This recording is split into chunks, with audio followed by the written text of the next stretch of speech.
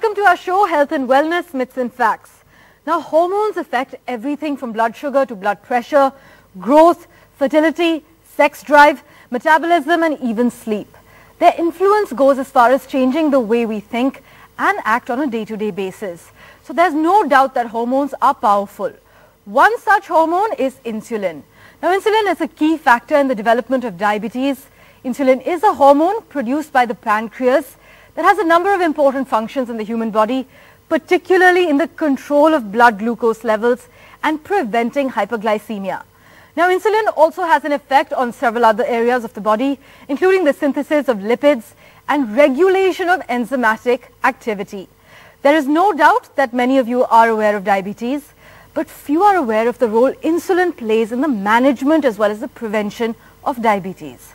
Now, according to a report, globally about 9 million people with type 1 diabetes rely on insulin for survival, and about 63 million individuals with type 2 diabetes require insulin for treatment. Now, although the discovery of insulin in 1921 absolutely revolutionized the treatment of diabetes, inadequate access to insulin and diabetes care remains a problem in many countries a century later. Insulin usage and its role in diabetes management are surrounded by various myths. There are eminent endocrinologists with us today that can help you better understand how insulin plays a role in diabetes management. Joining on the broadcast, Dr. Akash Shah, consultant endocrinologist at the Sushruth Hospital from Ahmedabad. We also have Dr. Kanhaiya Agrawal with us. He's an ex-senior resident of endocrinology at CMC Vellore, also an ex-lecturer at BRDMC, Hormone and Diabetes Care in Gorakhpur. Dr. Rakesh Arora also on the broadcast with us. He's a consultant endocrinologist at the Government Medical College in Punjab's Amritsar. Dr. Shah, I'd like to begin with you. Now, it's well known that insulin regulates the glucose level in our bloodstream. But how does insulin work in the body? Do we become more resistant to insulin as we age?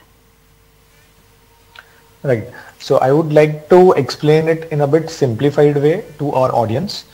Our body is made up of the cells. Cells are the basic building blocks. What insulin does is it opens up the doors of the rooms. So the cells are kind of rooms and which has got doors.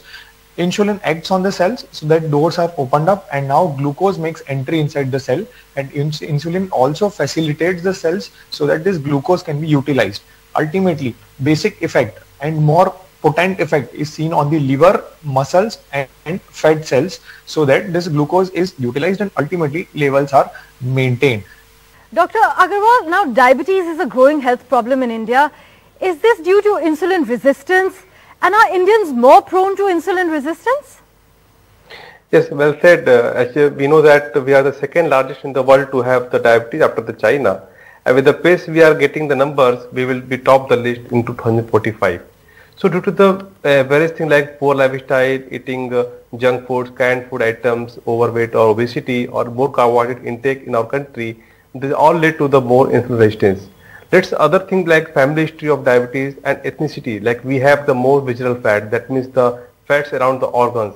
All these things leading to the prone to have the insulin resistance. So with all these factors, Indians are more prone to have the insulin resistance, and we are having the more number of diabetic also. There is a strong evidence that Indians have higher levels of insulin resistance and a stronger genetic predisposition to diabetes, as Dr. Agrawal has made it clear for you.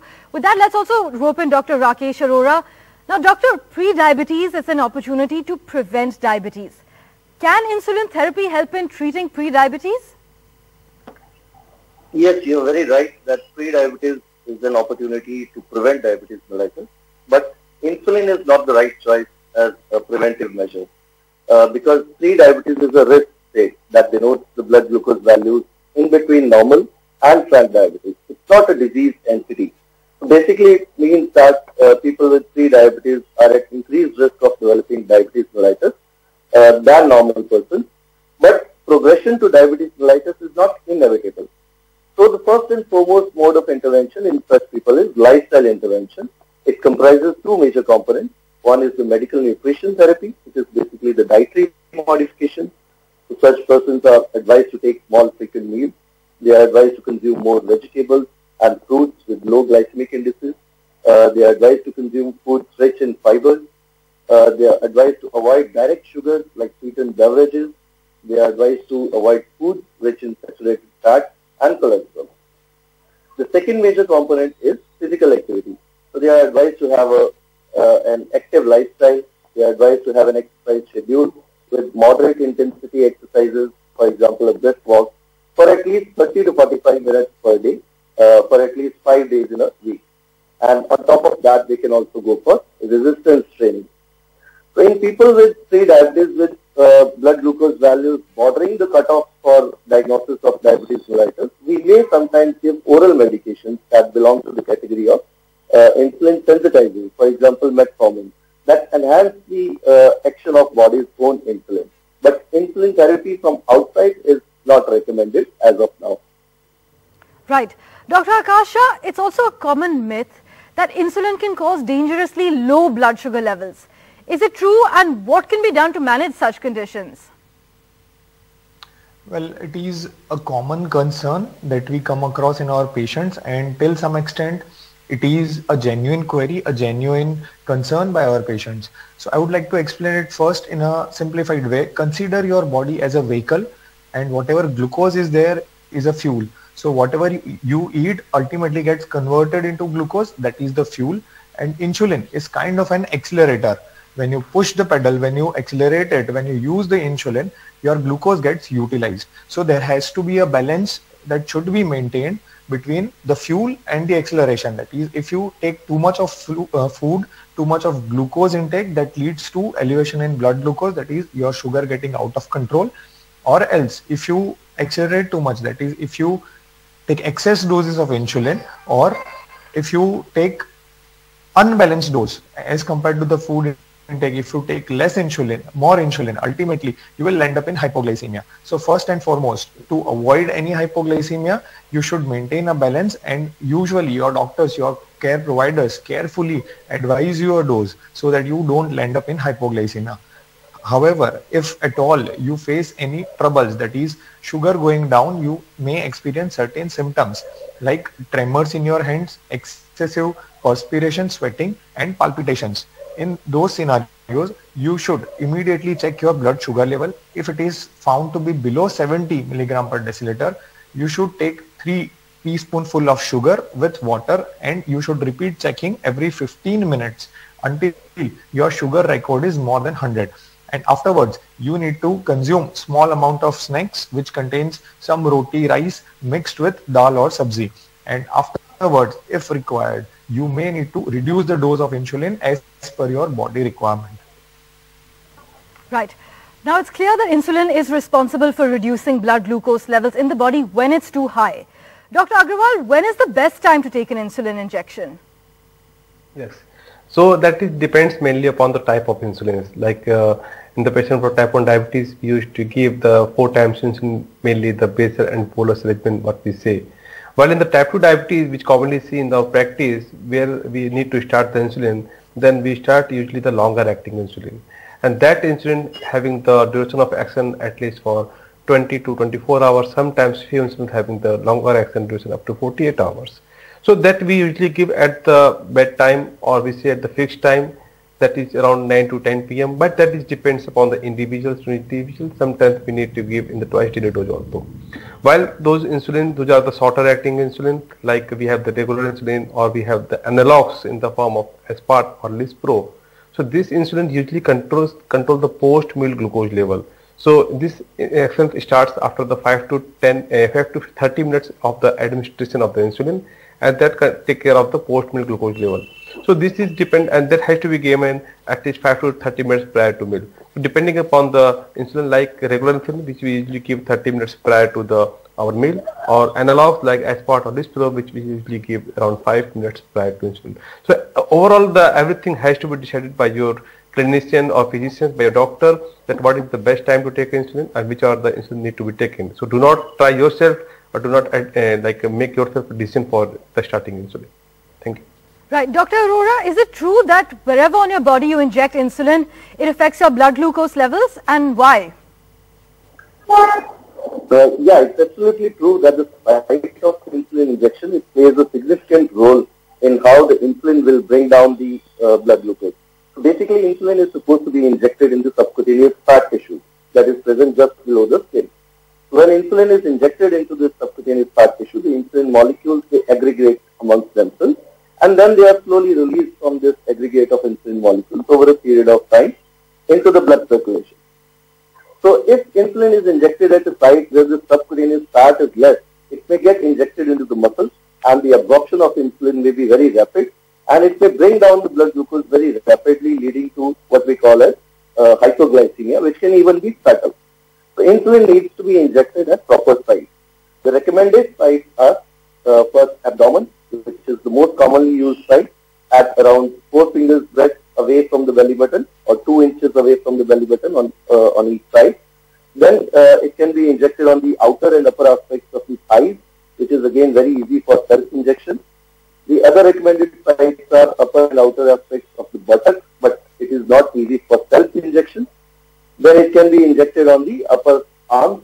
Again, it may be difficult to inject by yourself, especially when you are using your wrong hand. Patients should also avoid injecting on the moles or scars or areas around the belly button. And finally, they should try to rotate their injection site, because insulin, if it is injected repeatedly over the same site, it leads to accumulation of the subcutaneous fat, which leads to even further delay in the absorption, and it can hamper the efficacy of the injected insulin. We're stopping for a short break, doctors. Our experts, though, stay on with us to answer all your queries regarding how insulin plays a role in diabetes management.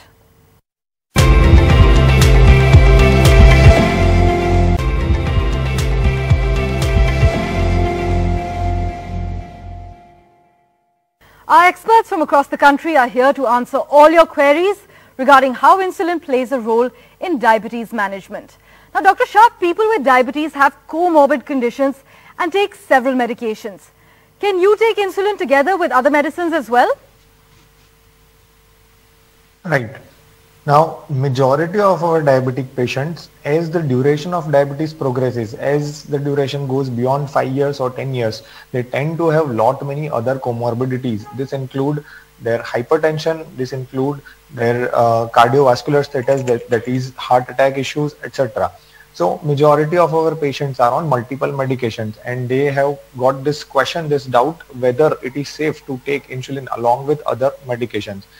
Now, for majority of the other medications, there is no major concern, no as such adverse event seen. That is, insulin is safe to be administered with other drugs. However, when we are talking about medications for glucose control, now many of our patients are taking insulin as well as tablets for diabetes control. And when patient is getting this multiple tablets as well as insulin, there is still a chance of sugar going down, that is hypoglycemia. Hence, you should not play with the doses of the medication or insulin by yourself. It has to be monitored, observed by your care provider, and as per the advices, you should adjust the doses so that you get the best possible control. Otherwise, there is nothing to be worried about. Right. So insulin does not interact with other medicines. In that case, it's safe to be administered with other drugs, as Dr. Shah has just asserted. With that, let's go across to Dr. Agrawal. Doctor, what role does a healthy lifestyle play when you're on insulin therapy? See, like a healthy lifestyle, it doesn't mean that we have to go for only activity. It includes everything, our behavior also. So like from our diet pattern, as we discussed, that we have to avoid the junk food items or canned food items or cold drinks or many more things, like we all know about the bad food items. Apart from that, physical activity, as Dr. Arora said, that 30 minutes walking per day at least for 5 times in a week. That is very important to maintain our insulin sensitivity. That means reduces the insulin resistance. So in spite of controlling the blood glucose level with this physical activity or healthy lifestyle, it having the helps on the various other parameters. Like it reduces the dose of insulin requirement. So those patients usually go for this physical activity like walking or exercise.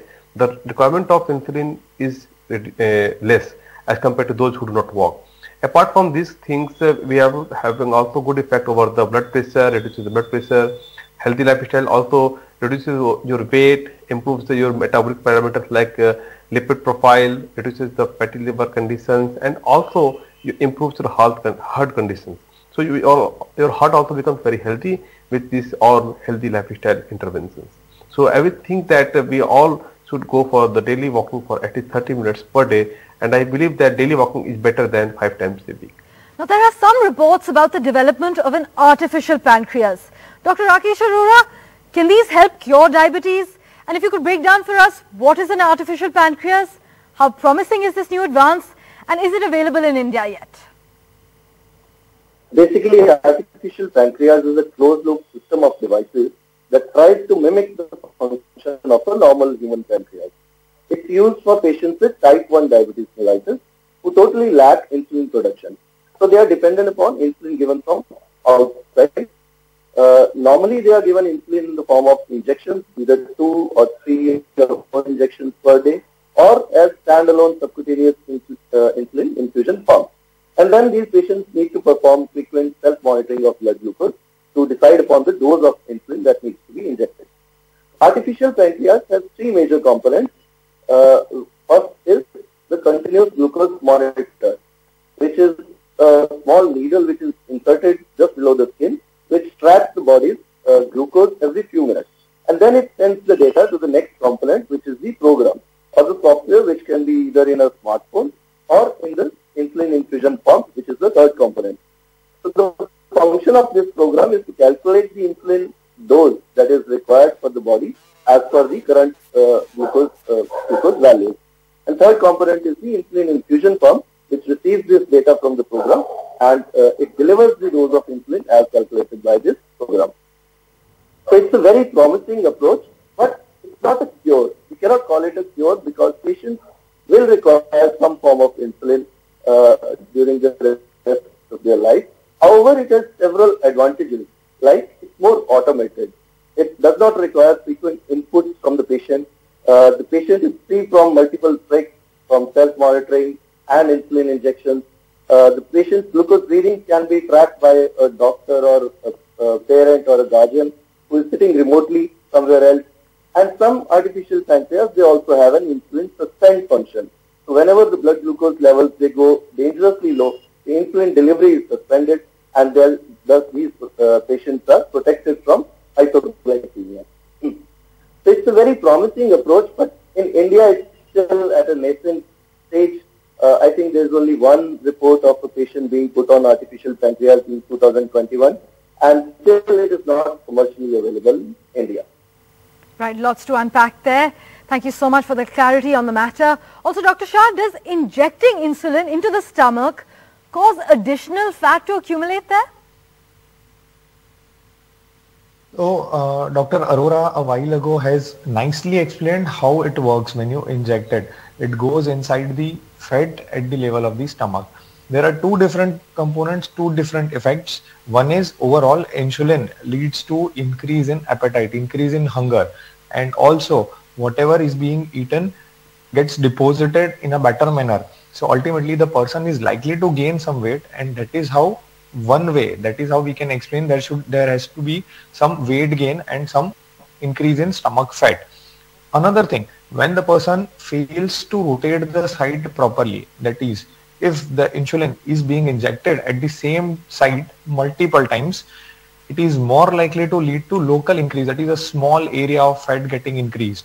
And this happens because insulin, apart from its overall effect via getting circulated in the blood, it also has effect on the site where we are injecting it. So when it gets deposited at the same site multiple times, it leads to a small lump-like area, small swelling-like area, which is just nothing but the fat. So we always explain to our patients about how to rotate the site so that insulin works in the best way, and this kind of fat deposition, the localized swelling, can be avoided.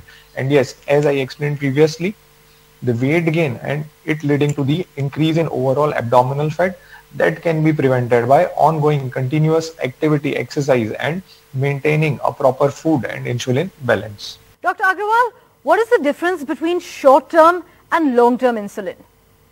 Yes. So like a short-term insulin, it means the short-acting or long-acting insulin actually. So short-acting insulin is the action of insulin which starts 5 minutes or 50 minutes or 30 minutes after the insulin administration, or last action for around 4 to 6 hours. The duration of action is around 4 to 6 hours. So we are having two categories in this, the very short acting and we have the ultra short acting again. So ultra short acting is the analog type which has been genetically modified more. So like we have the short acting that is the regular insulin that is like commonly used and bit cheaper. So it is usually given 30 minutes prior to meal because its action starts 30 minutes after the administration, and duration of action of this insulin is around 6 to 8 hours depending upon the individual. So individuals have different variability. Secondly, about ultra short acting that I discussed about that earlier, the Aspart or Lispro. So its action usually start like 5 minutes after the administration. So and duration of action is around 4 hours to 6 hours. So this like again have to give in 5 minutes prior to meal. Sometimes in we have also like even faster acting Aspart is there. So in that we sometimes prefer also to give even post meal also because of the risk of the hypoglycemia or in children those who cannot take the like appropriate amount of the food before after the insulin. So due to risk avoiding the risk of hypoglycemia.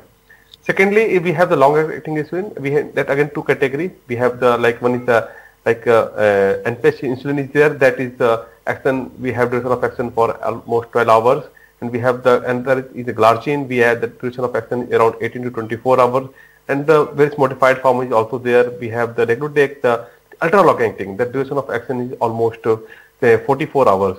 So depending upon the type of insulin and depending upon the, our like patient's profile, we choose the insulin. Like in type 1 diabetes, we used to give the 3 times short acting insulin and 1 time long acting insulin. In type 2 diabetes, when we start the insulin as an initiation therapy, as a like add-on therapy to the oral drug, so in that condition we used to give the longer acting insulin that as a bedtime. So these are the difference between the shorter acting and longer acting insulin. Thank you. Right. Thank you so much, doctors, for joining us with all that advice. We hope these experts were able to bust all your myths regarding the role insulin plays in managing diabetes. Thank you for investing your time and watching. Goodbye.